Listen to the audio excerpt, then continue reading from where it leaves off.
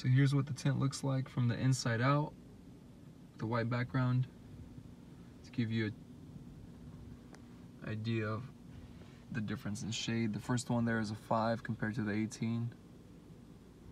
And you can see the 35, 55, 70, and that's clear there in the last inch. I'll do the same view looking in,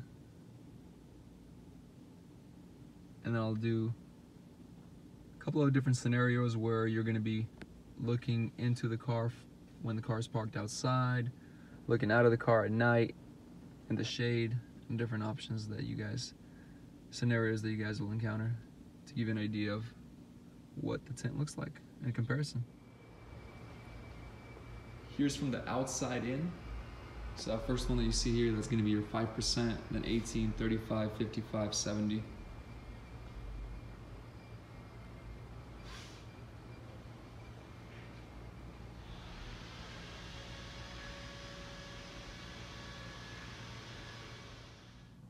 Here's what it looks like from the inside out during the day in the shade.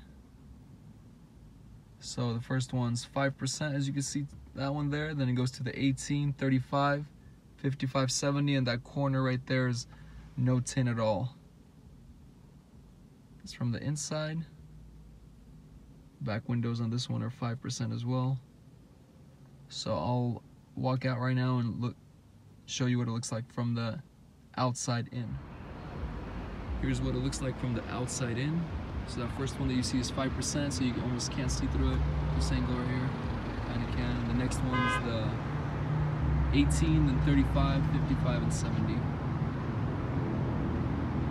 There it is.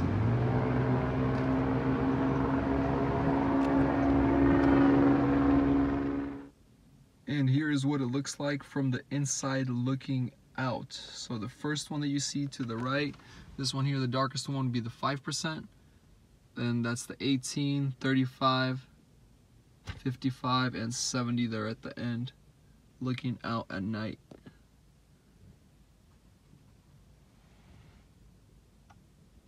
That's 5 and 18. That's 35 and 55, and 70, and that's clear, that last inch there.